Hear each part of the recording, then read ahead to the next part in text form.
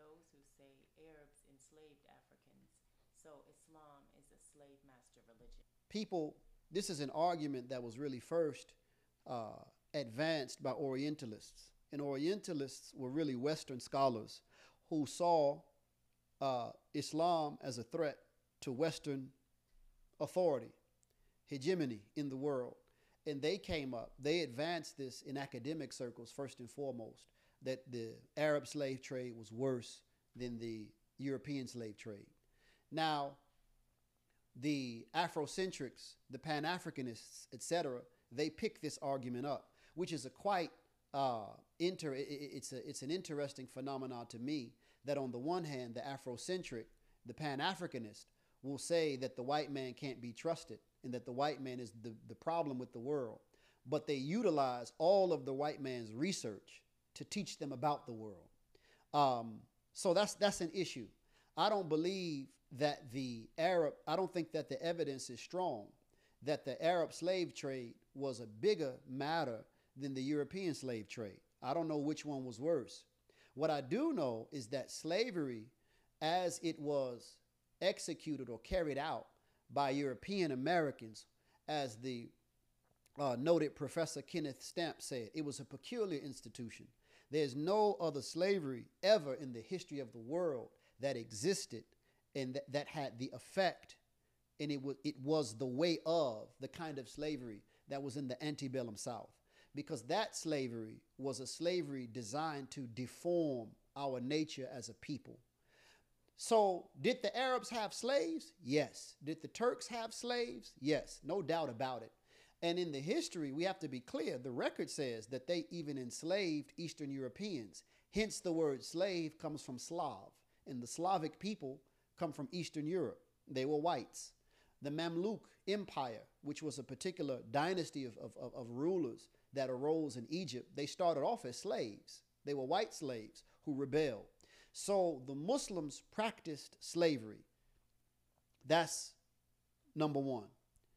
Number two, I would say that the way in which the Muslims practiced slavery, it was in complete violation of the way in which Al-Islam addressed the slave problem or the slavery issue. When Al-Islam came, it did not outright, the Qur'an and the tradition of our Prophet, praise and peace be upon him, they do not outright outlaw slavery. But slavery as a practice in Islam is not slavery as we understand it in the world, let alone New World slavery. For example, we are not permitted in Islam to invade nations, capture men, women, and children, and sell them in the slave market. That's not the type of slavery Islam is addressing. On the basis of it, that type of slavery is outlawed. We're not permitted to do that. So people will say, well, why is there slavery anyway? Slavery in Islam was akin to the same slavery that we have in America today. When you go to prison, you have no rights as a citizen. And they put you to work. You're a captive. You're a ward of the state. Like that old movie, State Property. Well, that's the type of slavery that existed in the old world. People went to war. They were war captives. And those people who were captives of war were sold. But in no way in Islam are we authorized to invade another people's land and steal them for no reason. That's the number one problem. And Muslims did that. And when they did that, they were in absolute violation of the religion. So we can't judge the religion by them. We have to judge them by the religion or according to the religion. So that's one thing.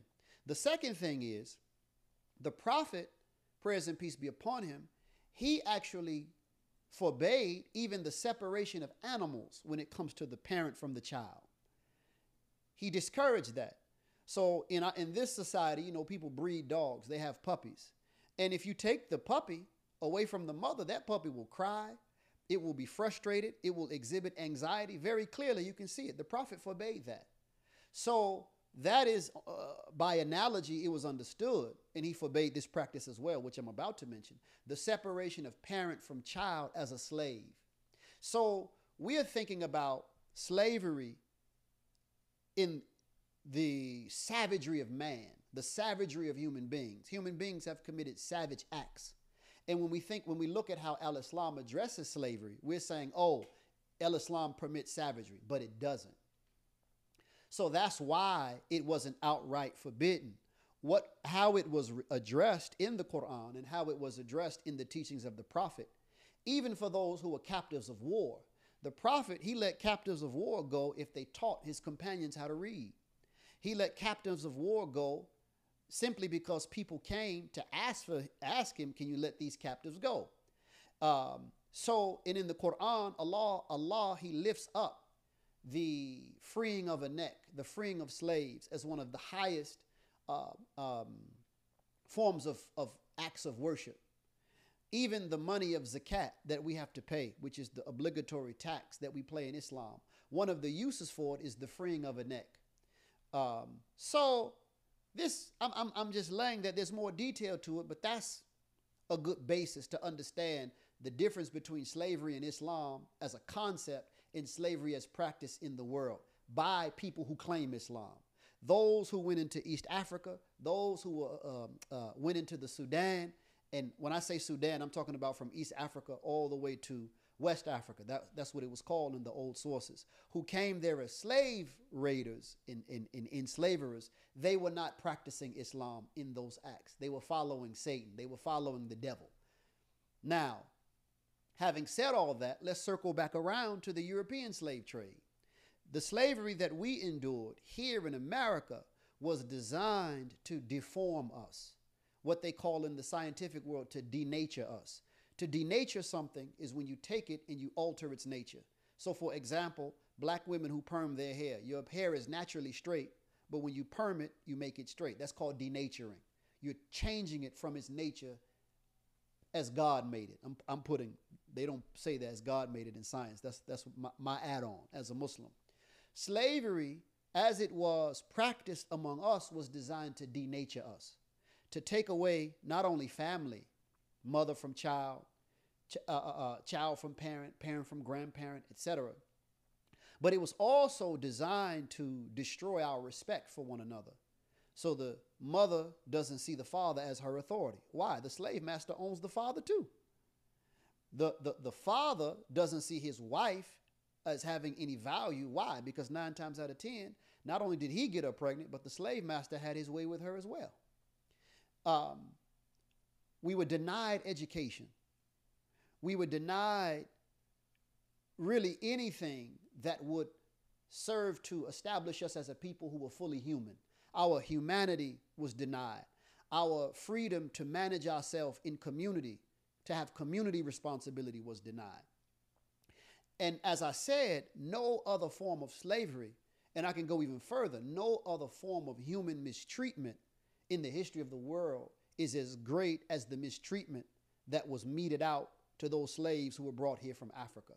And it's because of that that the Orientalist tries to do what he does often in a lot of Western scholarship, divert the attention from his own self, divert the attention from his own crime, divert the attention from his own savagery. So he wants to take our attention away from his acts and point it towards Islam or the Arabs, because he knows in the mind of the public he can associate Arab with Islam. But Islam is not dominant, or the Arab world is not the biggest population of Muslims. Muslims are in the Philippines. Muslims are in Indonesia. Muslims are in Malaysia. 500 million in Africa. So the Arabs are not the Muslims. The Muslims are the Muslims. But that's what he does. And I would advise African Americans to not fall for it. Don't drink that Kool-Aid. Because if you do, you're falling for the same trick that was initiated by the same mind that gave you that Bible when he made you a slave. He gave you your education when he freed you from slavery. And he's giving you your perception of how you should view Islam. Why? Because he knows if you were to become Muslim, then in our generations, we'll produce more Malcolms. We'll produce more Muhammad Alis. And he knows then that when that happens, his rule is over.